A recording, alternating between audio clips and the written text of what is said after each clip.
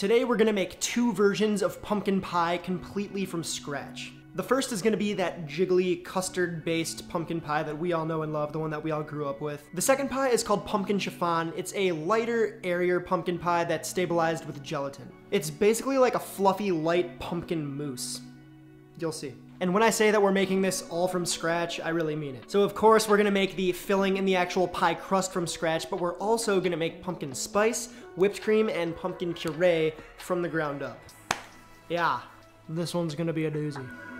Okay, so the workflow looks something like this. I made the pie dough, whipped cream, pumpkin spice, and pumpkin puree the day before baking the pies. That way, when I'd like to bake, all I have to do is roll out the dough, make the filling, and stick everything in the oven. But, you know, do whatever fits your schedule. Alright, pie dough. This dough is a classic French pastry crust called Pate Brisee, probably mispronounced that. Into a cold stand mixer bowl, add 2 cups of bread flour, 2 1/4 sticks of cubed cold unsalted butter, and a pinch of salt. Mix that around, then pop on the paddle attachment, make sure it's cold, and mix on medium until the butter and the flour get together and sort of look like coarse sand.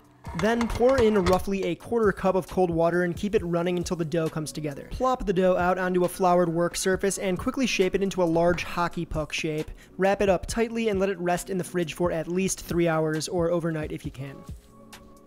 And since we already have the stand mixer out, onto the whipped cream. So we are going to make a stabilized whipped cream, a classic vanilla whipped cream, and we're going to stabilize it with gelatin so that it doesn't weep and sort of sink on us and it stays nice and perky. So this is a vanilla bean pie, which can be pretty pricey, so if you need to, just sub it out for a teaspoon of vanilla extract, or, you know, just leave it out completely. Totally your call. To stabilize the whipped cream, I'm going to bloom 1 packet of powdered gelatin in a tablespoon of water and microwave it for 10 seconds. I know this might seem kind of odd, but this is a really cool trick to do if you want to make whipped cream ahead of time and make sure it stays nice and poofy. It's best to use a chilled stand mixer bowl and dairy for this. The coldness sort of helps the fat emulsify more efficiently and hold that emulsification for longer, but it's okay if your stuff isn't mega icy. In goes 2 cups of heavy cream and the whisk attachment. Let that go on medium-high for a bit. Once the cream begins to thicken and kind of looks like that, add in 4 tablespoons of powdered sugar, the vanilla bean paste or extract, a pinch of salt, and let that run until the cream begins to look like, you know, whipped cream. Once it starts to look really thick, go ahead and pour in that bloomed gelatin and bump the speed up to high for 5 seconds or so. Toss it in a container and that'll last in the fridge for a couple days. It's pumpkin time. Yes, the is silent. To make pumpkin puree for baking, look for these little guys, sometimes fittingly labeled as baking pumpkins. Stay away from the jumbo carving pumpkins, we don't want those. Now we need to slice and dice these beauties, and it's a really good time to harness the power of the cleaver if you have one. Once that's out of your system, use a large spoon to gut out the stringy flesh and the seeds from the pumpkin. You can set those aside for later if you want, we don't need them.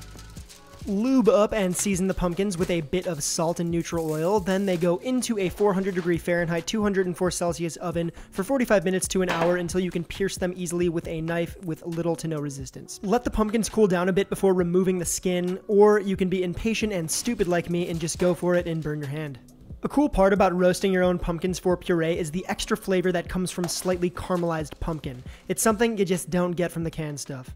If you have a food processor, now is the time to whip it out. And if you don't, you know, just use a regular blender or an immersion blender, that works great too. We wanted this puree to be very smooth. This technique works with most other winter squashes too. You know, think acorn, butternut, curry, etc. Set that aside and store it in the fridge. It'll stay good for about a week. Pumpkin spice. Fun fact, this stuff actually doubles as currency amongst basic white women. It's very valuable stuff. I like a blend of nutmeg, clove, ground ginger, cinnamon, mace, and, believe it or not, black pepper. And this is mace. It's a dried outer sheath of the nutmeg seed. It's very similar, but a bit spicier than nutmeg. Add 1½ tablespoons of ground cinnamon, 2 teaspoons ground ginger, 1 teaspoon mace, nutmeg, clove, then lastly ½ teaspoon of black pepper. Toast the spices in a dry pan over medium heat until they become very fragrant. Then remove from the heat and pop them directly into a spice grinder. A regular blender or mortar and pestle works just fine for this. Also, I encourage you to mess with the spice ratios to find a blend that you really dig, but this is a great starting point. Dump less spices in a sealable container and set it aside for now. Okay, finally, we have arrived. This is the next day and it's time to bake. Let's start with the pumpkin chiffon pie. Snag and unwrap one of the 2 pie dough pucks from the fridge and roll it out on a floured work surface. Go for roughly 1/8 of an inch thickness, then carefully transfer the dough to the pie dish. For the chiffon, I'm using a deep tart pan, but feel free to use a regular pie dish if that's what you have. Lay the dough in, then poke the bottom a few times with a fork. This is going to help the air release and reduce any puff as it bakes. Trim the excess dough away, then let this all rest in the fridge for an hour.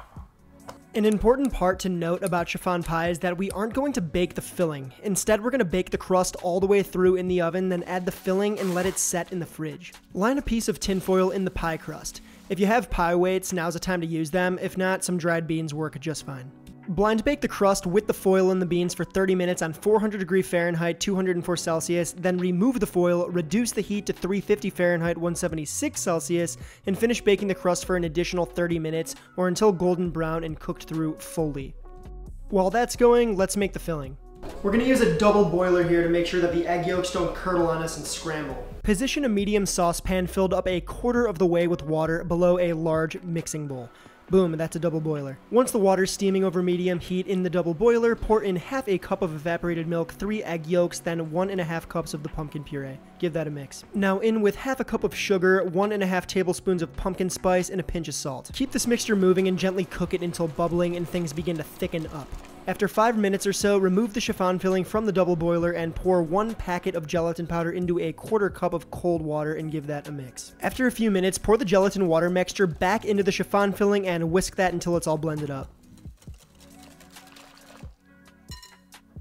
What gives this pie its signature fluffy consistency is whipped egg whites. Essentially, we're making a meringue by whipping 3 egg whites with 1/2 cup of sugar. Start by whipping egg whites to soft peaks, then slowly add in the sugar. Once all the sugar is in, bump the speed up a bit and whip it up until ye peaks be stiff. About to be a stiff peak, mate. And I mean very stiff. Transfer the meringue to the rest of the chiffon filling and gently fold in the whites. You really don't want to overmix or hulk it too hard here or you'll collapse the egg whites that we just spent time whipping up. By now, the pie crust should be cooked through. I'm a derp and didn't record video, but if you're using a deep tart dish, use a knife to cut off the overhanging dough from the dish, then, just spoon in the filling. Smooth off the top and make a little design if you want, then it's in the fridge to set until chilled down fully. We'll come back to this later.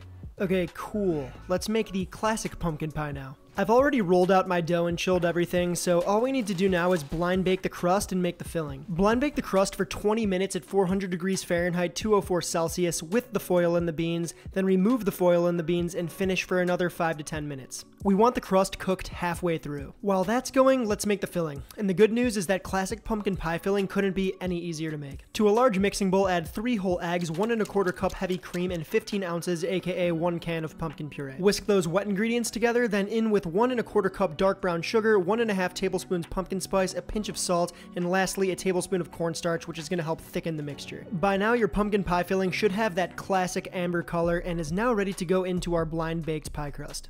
Fill the pie about 3/4 up the crust, then it's into a 375 Fahrenheit, 190 Celsius oven for roughly 45 minutes to an hour or until the center of the pie is just barely set. After 45 minutes in the oven, check back every 5 minutes to see if it's done.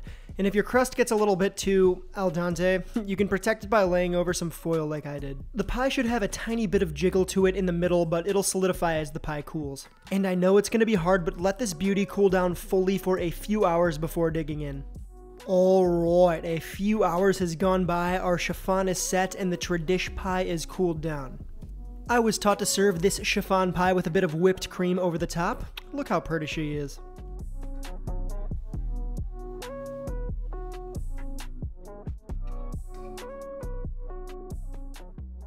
Alright, so let's compare the two pies. Even though I admittedly don't have much a sweet tooth, to me pumpkin pie always has been a thing of beauty. The color on the chiffon is a touch lighter than the classic pie, and the crust seems a little flakier. That's probably because we cooked it fully with nothing inside. Cutting into it, you can see what I mean. This thing is like 10 seconds from floating away, it's so dang light. While the tradish pumpkin feels a little bit more like pumpkin fudge, which if it isn't already should definitely be a thing. Pumpkin fudge. The good news, you can't go wrong with either option. Try making both for yourself this year and see which one your family likes more.